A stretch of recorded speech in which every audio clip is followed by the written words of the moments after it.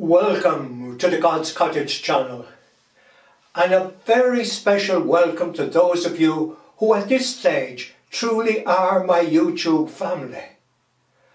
I remember your intentions every morning in Mass. Visitors to the channel, of course, are always welcome, and likewise welcome to become part of our YouTube family if you feel led. St. Paul faced quite an amount of opposition in his preaching. We can see this from his letters. On one occasion he declared, "We are not trying to please people, but God who tests our hearts." And on another occasion he declared, "If I were still trying to please people, I would not be a servant of Jesus Christ." I know and fully accept that not everybody will be pleased with this video, and I'm quite okay with that. But just a couple of ground rules. In your comments, you're free to say whatever you like to me and to call me whatever name you wish. That's okay with me. The only one I'm concerned about pleasing is Jesus Christ. And what people say concerning me won't worry me in the least. However, if you go in under other people's comments and reply to their comments, your reply should be in some way related to that person's comment. You don't start going in under everybody's comments and putting in some general comment of your own. If you want to put a general comment, put it up front. Recently, for example, one person went in under other people's comments and put what I would consider a very objectionable comment, calling certain people Nazis. Nazis. Just because they were doing their work. Now, had that person put their comment up front, I would have explained to them quite simply that their comment wasn't really a Christian comment. It wasn't worthy of a disciple of Jesus Christ. But instead, they went in under several other people's comments on a number of my videos, putting in that same comment, calling people Nazis who were just doing their work. I won't stand for that. And I blocked that person. Perhaps after a month or two I'll unblock them, but for the moment that person is blocked. Another thing which I will not stand for is any form of abusive or aggressive replies to other people's comments. It doesn't mean that you have to agree with what they say, but your reply should be quite polite. And again, if there's any form of aggression in it, hostility in it, you will be blocked. This channel is dedicated to God who is love and seeking to respond to God who is love. Now I know that the video I'm making today, that some of you won't like it, and some of you may have strong comments about it. Put them up front, address them at myself, but don't put them in underneath anybody else's comments. I've come to believe that there actually is a great world conspiracy where COVID-19 is concerned. And that the one behind this conspiracy has 4 aims. Number 1, to kill off as many committed Christians as possible. Number 2, to bring discredit upon pro-life groups. Number 3, to bring discredit upon those working for renewal within the Catholic Church. Number 4, to stir up ungodly division within the Catholic Church. And I will now bring you the evidence. Let us look first to Tanzania. In recent months here in Ireland, and I suspect elsewhere in the world, those who denied the reality of COVID and tried to claim it was only a bit of a cold or just an ordinary flu, the one world leader they really looked to and held up as an example was President Magufuli of Tanzania. Last year, after 3 days of prayer, President Magufuli declared Tanzania free of COVID. Free of COVID. No wonder the COVID deniers here in Ireland were thrilled with him. He declared, We Tanzanians have not locked ourselves down, and I don't expect to announce even a single day that we are implementing a lockdown, because our God is still alive and He will continue protecting us Tanzanians. But we shall also continue taking precautions, including steaming. You steam, at the same time pray to God, and going on with your daily activities so that you eat well and your body builds up immunity against the coronavirus. Now, prayer is good and necessary. In March of last year, I stated that this virus could not be defeated without the help of God. And I still state the same regardless of the vaccines. This virus cannot be defeated without the help of God. And I think that is proved true by all the new variants that are springing up. Eventually there will be variants that will be resistant to the present vaccines. It's inevitable. This virus will not be defeated without the help of God. However, prayer and good practice go hand in hand. There is no point in praying for God's protection on the roads and then walking down the middle of a dual carriageway. Such prayer would be a form of insult to God. Do not expect prayer to be answered if it is not accompanied by good practice.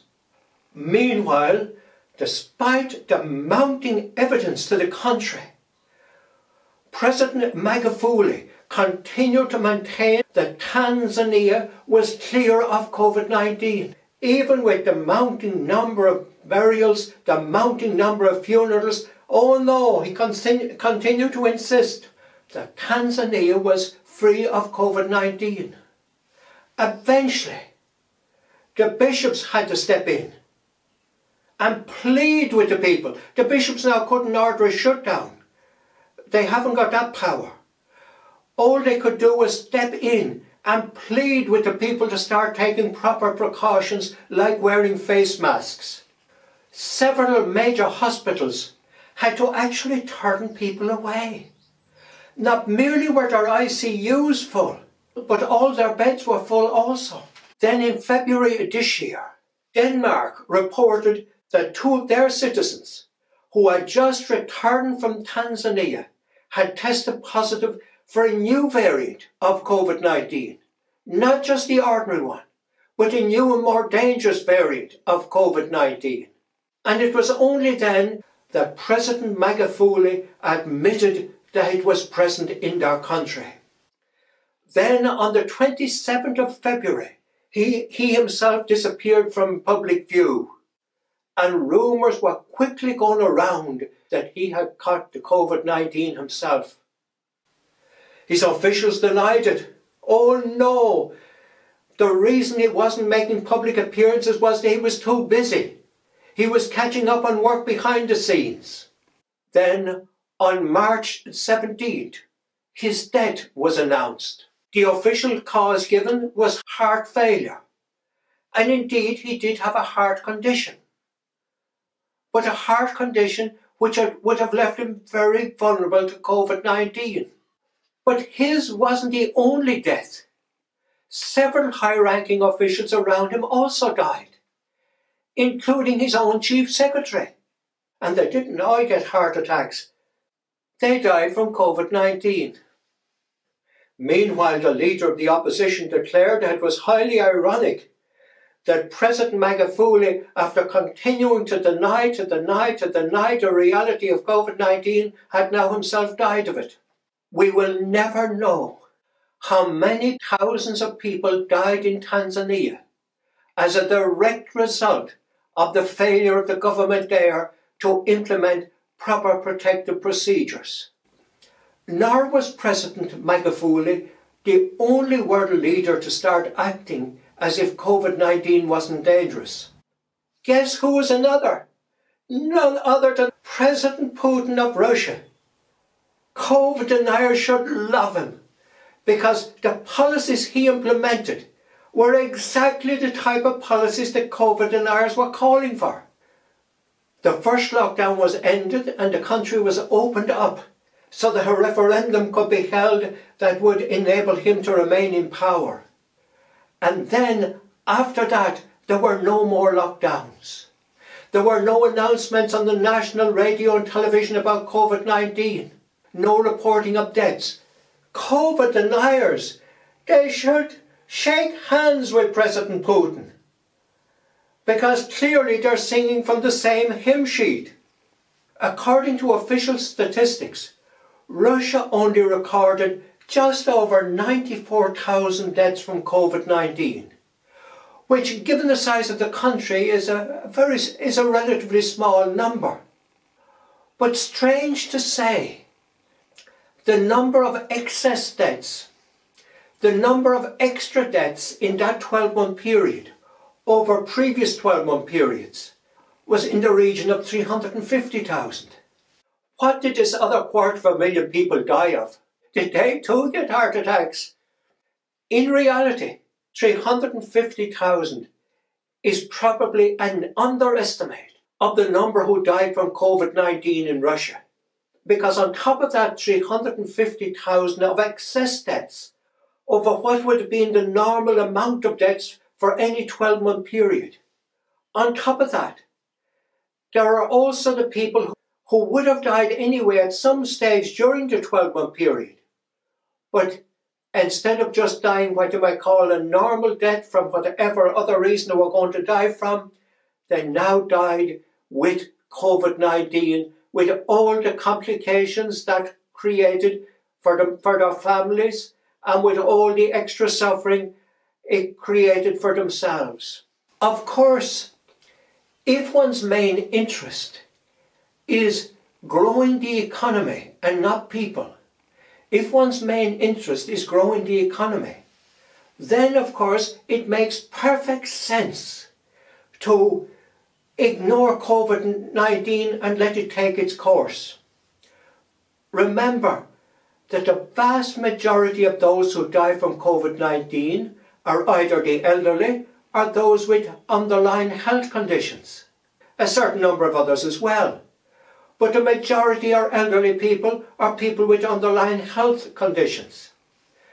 So them all dying off, that is actually a major boost to the economy. So I find it totally understandable that President Putin put the economy first, not people.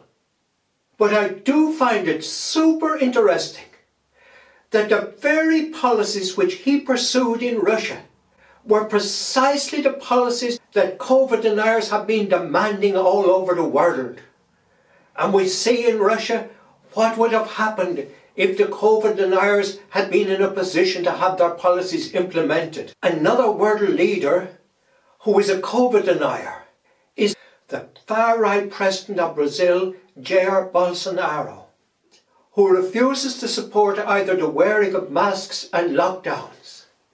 And where local governors try to implement policies that include the wearing of masks or that include lockdowns, Bolsonaro and his followers do everything in their power to undermine them. The result? An absolute epidemic of COVID-19 in Brazil. Nobody really knows how many people are dying of COVID-19 in Brazil. Some put the figure at around about 350,000, but it's absolutely impossible to know how many. There are two things that we do know. In Brazil, the normal practice is you only rent a grave. And then after a number of years, your body is dug up and what's left of your remains given back to your family. They had to speed up the digging up of remains in order to find burial ground for all the victims of COVID-19. And what's more, they had to greatly increase the opening times of graveyards. Burials are now taking place until 10 o'clock at night time. Sadly, they're literally running out of time to bury the dead. Meanwhile, many COVID deniers throughout the world have claimed that forcing people to wear masks and imposing lockdowns are not about COVID-19 at all, but rather These sort of measures, they claim, are part of a conspiracy to control people. Now, I suggest that there is a conspiracy, all right. And I suggest, and I believe I know who is behind it, and I'm going to name who is behind it. And I'm going to explain how he hopes to profit from it. But before we get into the conspiracy, let us ask ourselves, where do all perverse conspiracies start? Do all perverse conspiracies not start in hell? Secondly, who is the father of lies? When untruths are being told, is the father of lies not behind them? Jesus said, Satan was a murderer from the beginning, not holding to the truth, for there is no truth in him. When he lies, he speaks his native language, for he is a liar and the father of lies. So two characteristics of all Satan-inspired conspiracies are falsehoods and a lack of care for life. He was a murderer from the beginning. Recently, I uploaded a video about LifeSite News, and one person put in certainly more than 40 comments underneath it. Perhaps 60, I don't know, I didn't count them. But one result of all his comments was it forced me to think. And I found myself thinking, how many falsehoods do LifeSite News and other similar people and websites have to tell in order to claim that COVID-19 is only like an ordinary flu, that the wearing of face masks is bad for you, could damage your health, and is really only a measure to control you, that likewise with the lockdowns, that they too are only to control you, perhaps even to force you to kill yourself. And then on top of that, that the vaccines are more dangerous than COVID-19 itself. Now, I found myself, as I kept answering this person's comment after comment after comment after comment, the thought struck me. How many falsehoods does LifeSite News and similar sites have to tell in order to keep up these claims? Now, perhaps that will be the theme of one of my coming videos. How many falsehoods does a website have to tell in order to keep claiming that COVID-19 is only the same as a flu, that the masks are bad for you, that the lockdowns are bad for the country and bad for people, and that the vaccines are most likely worse than COVID-19 itself? Would you like to have a guess on that? Perhaps write down a figure. Interesting one. Try it out. If you have spare time, try it out. But to my mind, telling ongoing untruths is living in sin. It is gravely wrong. There's a persistent pattern of telling untruths. That, to my mind, is living in sin. And yes, I suggest that there is a conspiracy. So let us ask ourselves, who is behind this conspiracy and who has the most to gain from it? Supposing as a result of these campaigns, a significant number of committed Christians end up not getting vaccinated.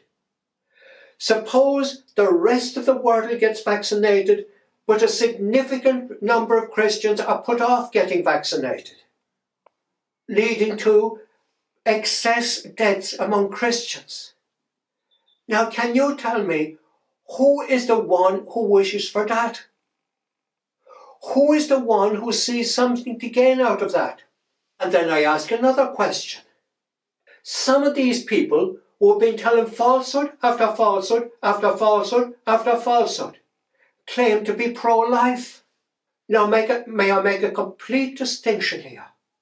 A complete distinction between those pro-life people who have worn their masks, who have honoured the lockdowns, but who, because of the way that these vaccines were tested, feel they cannot take the vaccine. I have deep respect for them. They are very close to my heart. They're a totally different group than these other people who have denied the reality of COVID-19 and resisted every reasonable measure to restrict the spread of COVID-19. Incidentally, one thing I find absolutely amazing. We know that the various processed foods have been tested in exactly the same way as the vaccines were tested. We know that soft drinks have been tested in the same way that the vaccines were tested. We know that face creams have been tested in the same way as vaccines were tested. Why is it that those people who are so vehement about the vaccines, about not taking the vaccines because of the way they're tested, appear to have no difficulties whatsoever with processed foods that were tested the same way, with soft drinks that were tested the same way, with face creams that were tested the same way? And I ask another question. Does not Jesus have a name for people like that? Does the name come to mind for you? It begins with a H, and Jesus is quoted exactly 20 times in the New Testament as using it. And to my mind, it applies to those who again and again and again and again are highlighting the way in which the vaccines were tested, but never ever say a single word, not a single word do they say about the processed foods, about the soft drinks and the face creams that were tested in exactly the same way. Nobody would die as a result of abstaining from certain processed foods. Nobody would die as a result of abstaining from certain soft drinks. Nobody would die as a result of not using certain face creams. But people could die and will die as a result of not getting this vaccine. Now again, who is the one who desires for Christians to be unprotected against COVID-19? Who is the one that wants the whole world to be protected apart from Christians? And who is the one who desires for pro-life groups to be completely discredited? For pro-life groups who sadly could very easily end up getting tarred with the same brush as these people who utter falsehood after falsehood after falsehood after falsehood. Who is the one that desires to see pro-life groups discredited? And again, some of these people claim to be working for renewal within the Catholic Church. And again, there is the danger that everybody who is working for renewal within the Catholic Church, everybody who is seeking to have the Catholic Church face what needs to be faced, there is the danger that everybody, that all of us will be tarred with the one brush. Now, who is it that desires for all those who are working for renewal within the Catholic Church to be discredited? And there's even a fourth factor. Those who believe all these falsehoods. As a result of believing all these falsehoods, they have ended up with ungodly resentment towards the church, ungodly resentment towards the bishops, ungodly resentment towards the priests, and indeed ungodly resentment towards various other organisations as well. Now, who is the one who desires to see people stirring up resentment, carrying ungodly resentment? And I suggest to you that it is exactly the same one who desires to see the death of Christians. Exactly the same one who would love to see the rest of the world protected, but Christians not protected. Exactly the same one who desires to see pro-life groups discredited. Exactly the same one who would love to see those of us who are seeking to bring about purification and renewal within the Catholic Church discredited. Who would love to see resentment being stirred up against the church, against bishops, against priests, against various other groups. The one person, do I need to tell you who really is behind this great conspiracy? I don't think I do, because it is the old boy Satan himself. What I'm sure he's thrilled with. The puppets on the string don't realise that that's exactly what they are. Puppets on Satan's string. Some are claiming that those of us who get vaccinated, that the very next time that we get a cold, won't be able to resist it and we'll all die. I say to them, if you are one who have come to believe that, keep your eyes open. That's if you yourself don't die meanwhile of COVID-19. If you don't, keep your eyes open. And if by this time next year, you don't see all of us who got vaccinated beginning to drop off like flies the minute we catch a cold or catch the common flu, then I say to you, recognise that you have been had. That you have been had. Recognise that your mind and your heart require a complete, deep cleansing of all the falsehoods that you've taken on board. And then there are the claimed messages from heaven. In fact, I've been sent several copies. I'll read an extract for you. Talking about the vaccine, it states, it brings a cutting-edge chip and nanotechnology, and it will control your minds and change your DNA, erasing the essence of God in you, ruining your souls and spirits. This vaccine is a trap of Satan. Now, once again, I say to you, particularly if you've been putting around those sort of messages, I say to you, open your eyes. Already quite a number of people have received the vaccine, including Pope Francis, including Pope Emeritus Benedict, including several other leading churchmen. Can you say that the essence of God has been erased? The claim is erasing the essence of God in you. Remember, this is supposed to be a message from heaven. Now, of those who have received the vaccine, what proof is there that anybody has had the essence of God erased from them?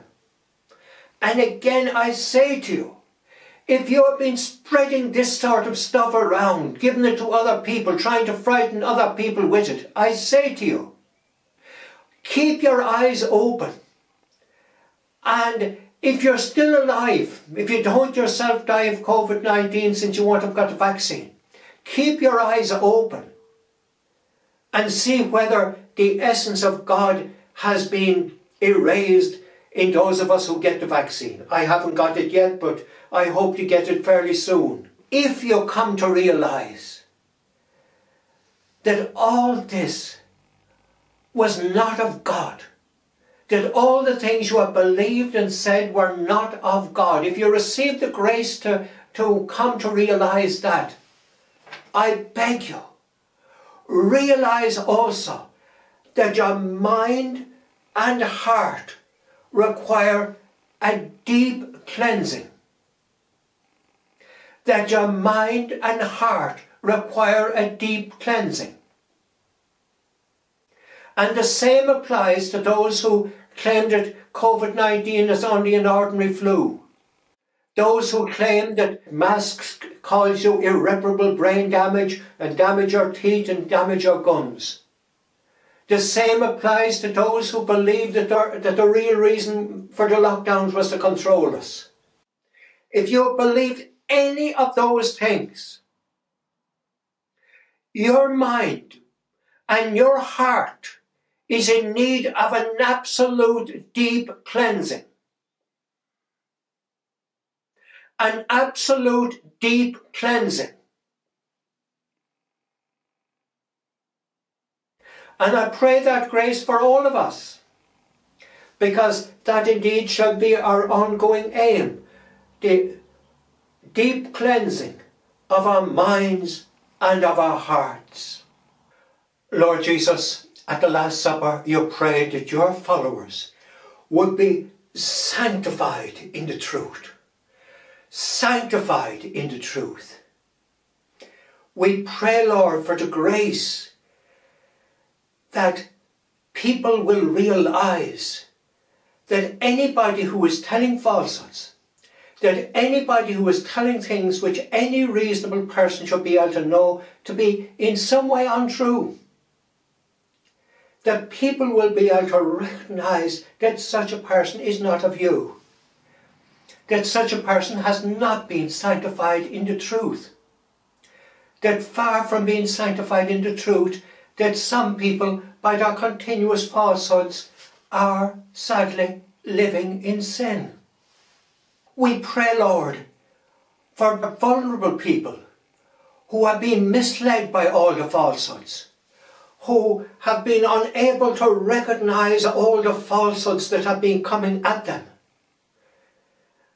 The grace, Lord, for such vulnerable people to be able to distinguish your followers, your true followers, from fake followers, false followers. We pray, Lord Jesus, for vulnerable people who perhaps are the only dedicated Christian in their own family, who are trying to lead their families to you. We pray, Lord Jesus, that they will not end up dying as a result of being scared from taking the vaccines by all the falsehoods that are being uttered. For ourselves, Lord, too, we pray the grace that we will truly be sanctified in the truth. The grace, Lord, for a complete cleansing of our minds and of our hearts. Total openness to your Holy Spirit, the Spirit of truth. We also bring to you, Lord Jesus, our own family situations, whatever special intention each person has. We pray, Lord, wisdom and protection. Wisdom and protection where this COVID-19 is concerned. Wisdom and protection in all our decisions. But whatever prayer, whatever intention is in each person's heart, Lord Jesus, thank you that right now you're standing beside them. And may your blessing, Lord, your blessing, Lord, come upon them in the name of the Father, of the Son, and of the Holy Spirit. Amen. God bless you. Thank you for watching.